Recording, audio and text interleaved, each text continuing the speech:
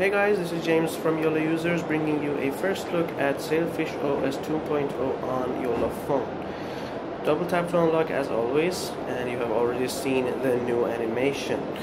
So you have all your notifications right here instead of up there and the clock down there, so that's no more. You can unlock the screen from swiping left or right. So let me just show it to you. That there is an indicator here that you can just unlock the phone like so. You can also access your notifications fairly quickly. As you can see, we have some notifications here. So we swipe on this side and we have the notifications expanded for us to use. We also have the same pulley menu actions and everything, so everything is basically the same in that core area. We have now the clock, the battery percentage and the profile status up top of the screen, which wasn't there before. You had to peek to see them, but yes, we have them now, and many people were looking for it, were asking about it. Yeah, it's there now. As I showed you on the tablet, which by the way you have to check the video on that as well, it's really cool.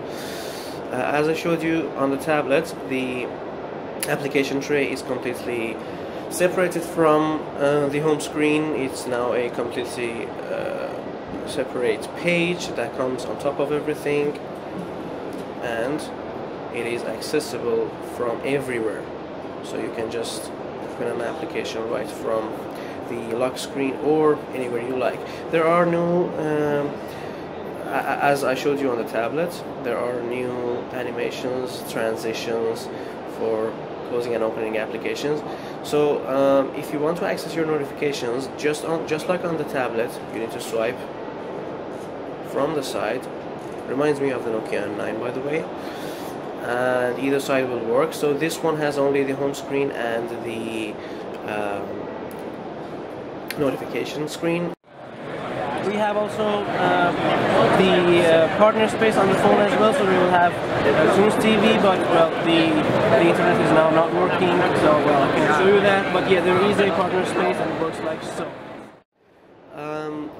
The notification area is just, you know, the weather, some update or clear notification, or you know, messages, emails, missed calls, Twitter and everything.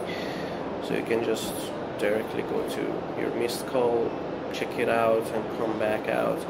And also the actions on the active covers has been redefined, so you have to tap on them instead of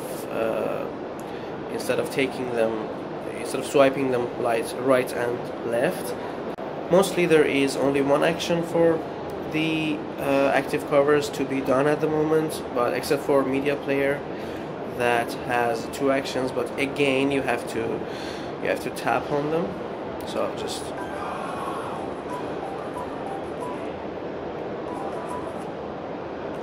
instead of swiping, you will just, you know, tap on them very easily.